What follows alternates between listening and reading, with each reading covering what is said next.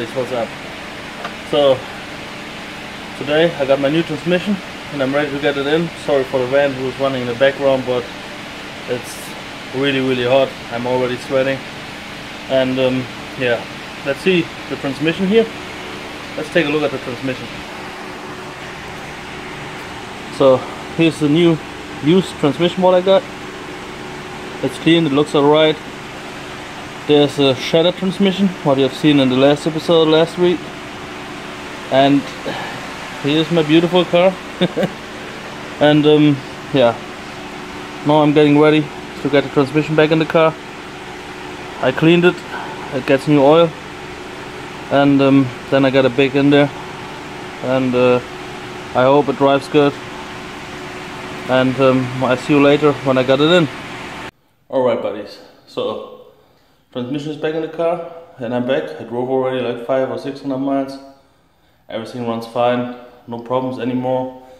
The only thing what is second and the third gears or synchron rings are not the best anymore, so maybe I get me in a couple of weeks I get it out again and do a rebuild at the transmission, and then I show you how to rebuild a transmission like that. There's a kit that comes with all synchron rings, all bearings and everything, and I guess we rebuilt it and should be nice then, but it drives fine right now. It's alright.